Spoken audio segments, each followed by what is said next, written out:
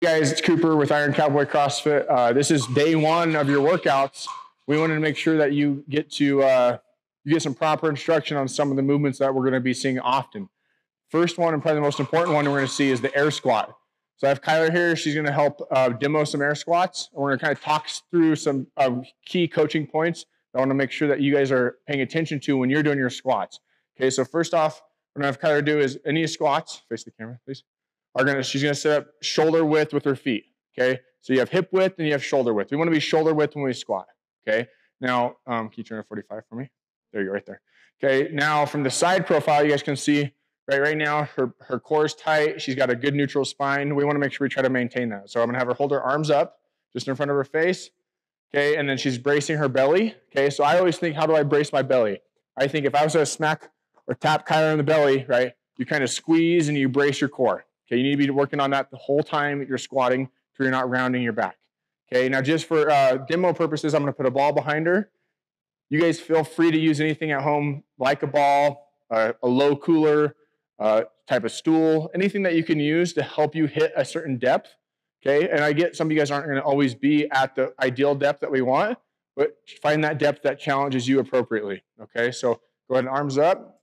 Okay, the first motion I want her to do is I want her to send her hips back and down towards the ball. Okay, go ahead. Pause. Right there. So you can see your hip is the first thing that moves. Come up. What a lot of people want to do and what we want to try to avoid is squatting with our knees first, right? Go ahead. Like that. You can see your knees bent first. Okay, so butt back is good. Go ahead. Keep going. Pause. Go back forward. And now knees first is bad. Go ahead. Knees first. Okay, good. Rest. When we go knees first, right, what we're doing is we're going to load the knee joint, and that's what is going to cause a lot of you guys to say, hey, knees, or when I squat, my knees are hurting, okay? So we want to avoid knees first, okay? So we're going to go butt back, just like she did the other thing. Here, let's turn a little bit towards the camera more, So you guys saw the butt back. Okay, now hopefully you can see her knees. What I want to make sure is that her knees don't cave together, okay? So she's going to squat, form me to the ball, and she's driving her knees out. Good. Up. Okay, give me 3 in a row. So notice she's driving out hard, and go ahead and pause on the bottom. And her knee is tracking in line with her toe. Okay, what we don't want, good, push your knees in, is your knees caving together at any point during the down or the up phase of the squat, right? Because that's going to be harder on the knees. It's not as strong of a position. Okay, so as you're doing that, if you feel like you catch yourself caving in with your knees, there's a couple things you can think about. One is think about corkscrewing your feet in the ground, right? You're twisting your feet into the ground, and that's going to help externally rotate the hips and knees. The other thing you can think about is just pushing, right? So like if I'm pushing right here, she's trying to push hard into my hand. All right, good, rest. Okay, now let's turn back facing that way a little bit. I'm going to take the ball away, and we're going to talk about the final point, which is the depth that we're trying to achieve, which is our hip crease below the knee. Okay, go ahead and squat for me. Okay, pause. Okay, notice her hip crease right here is just at or just below the knee. That's what we would like. Okay, come up. Okay, and then as you get down, some of you guys are going to have a harder time keeping your chest vertical. Okay, if you're looking like this, it's not the end of the world, but we want to try to really fight for good posture, okay, as we're squatting. Good, come up, give me 3 more. Okay, notice her whole foot staying flat on the ground. Okay, she's not creeping up on your toes. Go creep up on your toes for me. Right, she's not letting her heels come off of the ground like that. Okay, keep that whole foot flat. Okay, rest.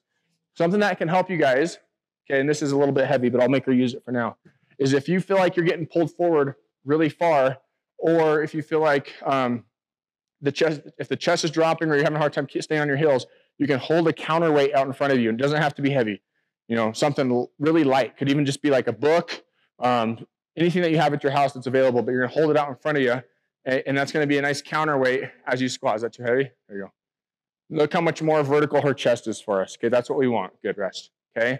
Now, finally, again, I'm talking to a wide range of people, so if you're unable to do these, right, you guys need to start to scale and modify in a lot of different ways. Now, this is a really high box, and I'm going to demo for a second because it's probably too high for Kyler, right? But if I'm really stiff in my hips, we have 45 days to progress through this program. If you start and you feel like you cannot do anything close to that demo, right, what I can do is I can just sit back onto this box and start from there, right? And it seems silly, right? Maybe if you're a little more advanced, but for all of us, we don't know where your fitness level is.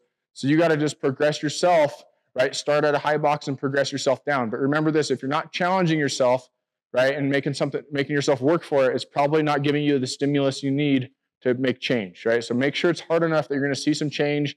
And by the end of the 45 days, if this is where you started on a 24-inch height box, that you're maybe going to like a 20-inch or a 16-inch box. Okay, and again, be creative, use stuff around your house, chairs, coolers are great, but my perfect example for the squat is if you can squat to the toilet, you could probably squat that low without it, right? So at least try that if you can, and good luck on the air squats. We're going to be doing a lot of squats in this program.